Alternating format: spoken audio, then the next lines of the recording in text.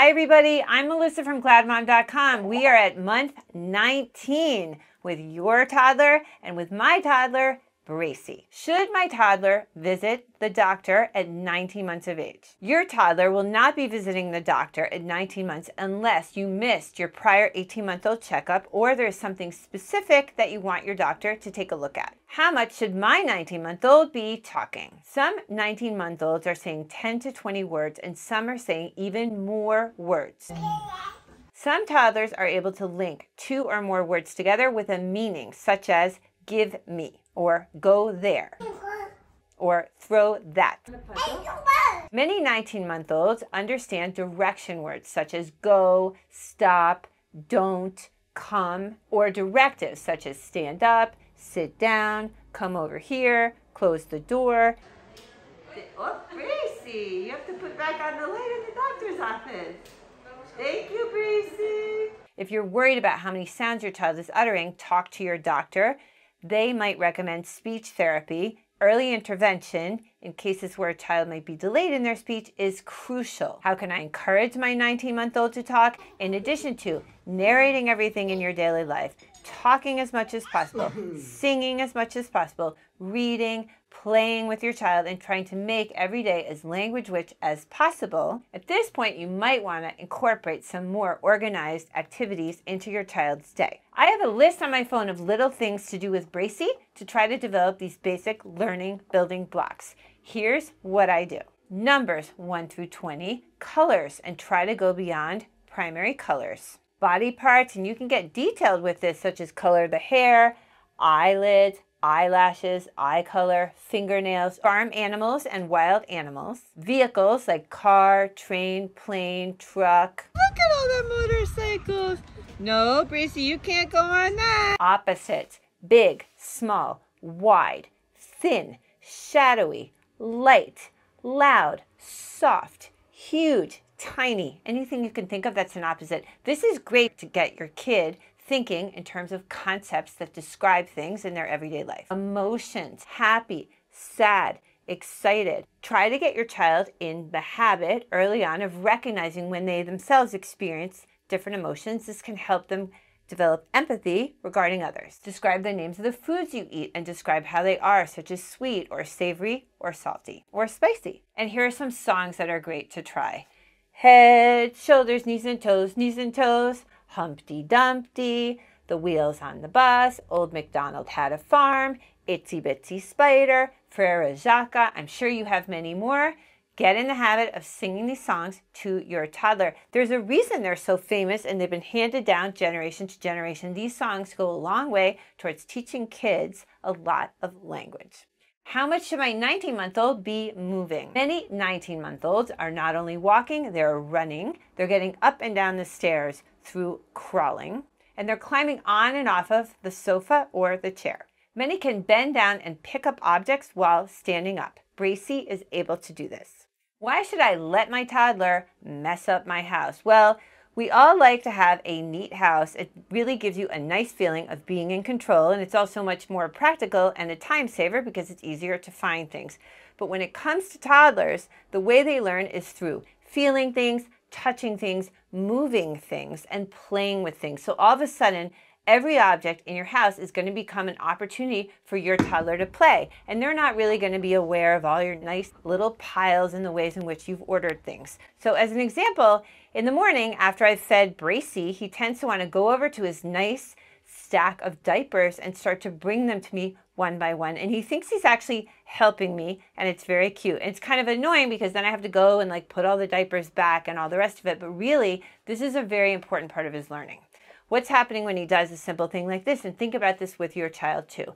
Don't think about it that your child is messing up your house. Think about it that your child is engaged in a very educational activity. Okay, number 1, he's bending down. He's developing the hand and eye coordination to be standing up while reaching down for an object and picking it up. He's then holding the diapers. He's bringing them to me. He's realizing that they feel soft, that they feel billowy. While he's doing that, I'm saying, oh, you have 1 diaper, you have 2 diapers. And he's sort of delivering them. So there's a whole thing he's realizing about how human beings pass objects back between each other in an effort to help each other. So there's a lot going on in this tiny little thing. Don't shut it down. Don't say the moment your toddler reaches for something in your nice, clean, and tidy house, no, no, no, because you want them to do this. This is how they learn.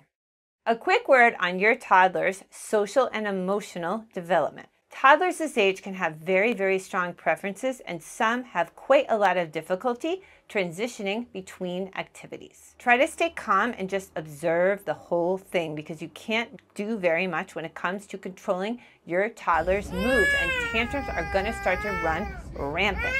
What I find is that the more I can make my child feel as if somehow they're in control, the less tantrums they have. So try to give your toddler a lot of choice over small things that don't matter. What color crayon, what type of vegetable, which fruit they would like, which type of cheese they would like. Whatever small little choice you can give your child, what toy to play with, what book to read, give them those choices, because when it comes to other things, such as the fact they have to sit and eat a meal or they have to go down to sleep, they will experience a lot less choice.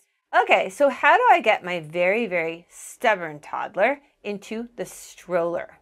This can be a huge battle. What happens with Bracy is he does what I call the surfboard. His body gets as stiff as a surfboard. I put him in the stroller. He refuses to bend and allow me to strap him in, and he sort of slides down, almost like hitting his face on the bar that's on the front of the stroller. So it's a huge challenge. How can you get around this? Well, number one, this might be a good time to give your toddler a nice little yummy treat, even though you're not supposed to bribe when it comes to food, but you might need that. Number two, try to give them a book or a toy to hold on to that will give you enough time to get those stroller straps moving. Number three, I've had to sometimes put Bracy in the stroller on his legs, on his feet, and then sort of tickle him and play with him and get him to like go down and put his butt in the stroller so I can start to strap him in. Okay.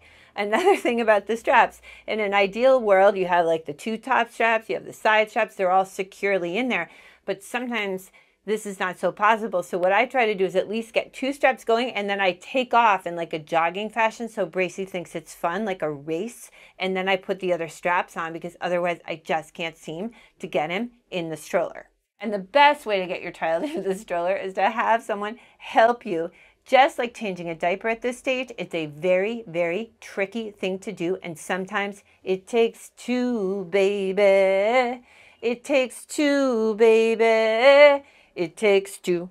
And that means it might even be a stranger.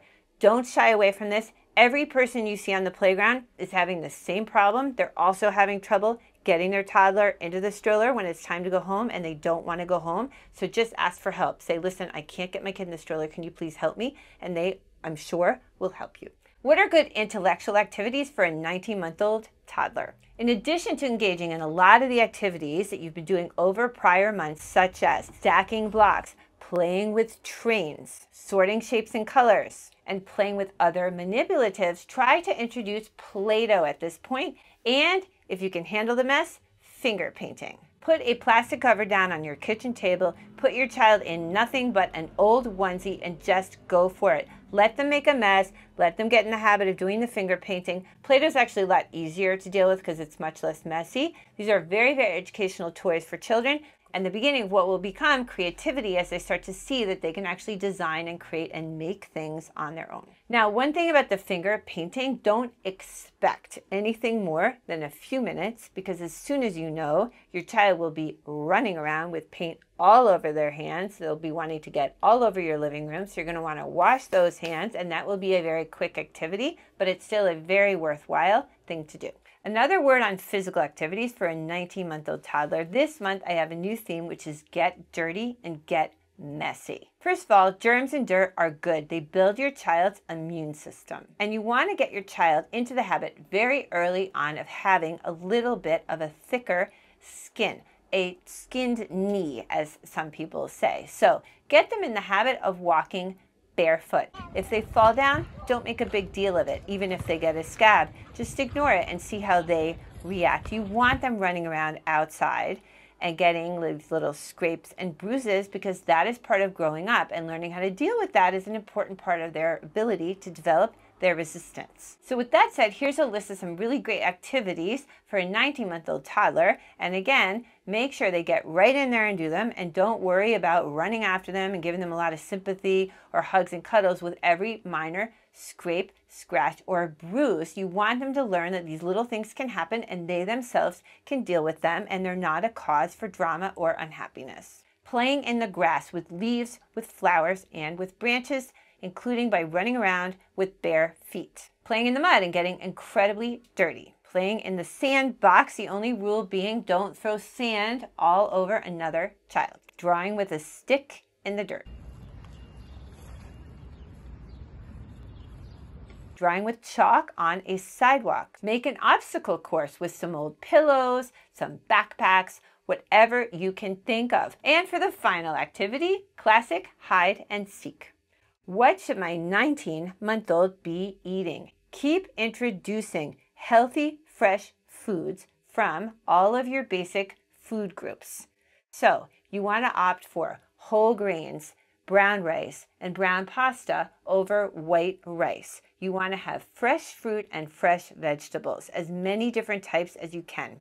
Try to get new and different forms of dairy, non-processed cheese, plain yogurt, all other sorts of dairy. Try mozzarella, try ricotta, try different types of yogurt, including goat milk yogurt. And by the way, your child does not need the sweetened yogurt. They don't need the sugar. And then try different types of protein like hummus. You can opt for lentils, beans, in addition to chicken and beef and other sorts of meats. What does my schedule look like with my 19-month-old baby? Well, we're still in the middle of transitioning down to one nap, which can be a very difficult transition because some kids get quite tired. So the nap can be a little bit all over the place. They might even take a nap one morning, then the next day they don't take a nap until the afternoon. They might want to go down quite early for their nap. The way I design these schedules is just as a basic template. You can design it according to your particular day. If your day starts at 8, start the schedule then. If your day starts at 9, start the schedule then.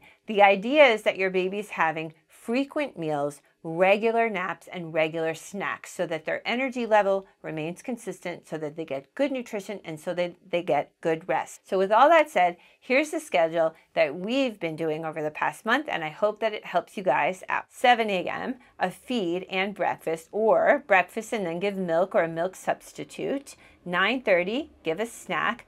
11 a.m., a feed and then lunch. Put your baby down to sleep between about noon and 2 to 3 p.m. This is an early lunch and nap because your toddler who's just transitioning away from 2 naps will likely be tired. 3 p.m., a feed and a snack. 5:30 p.m., dinner.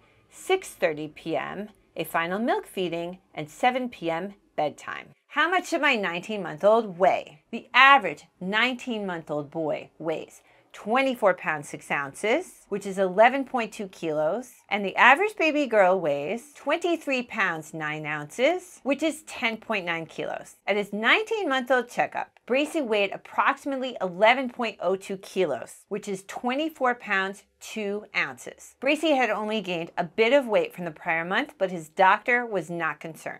That said, Bracy has gotten super close to the average weight for boys. Here's the Bracy update. April was a very fun month for Bracy. He enjoyed having his grandparents visit and getting outside for a lot of playground time. At home, opening doors, bringing diapers and books to mommy, and playing with balls with his older siblings remained his favorite activities. Thank you guys so much for watching, and I will see you back next month for month 20.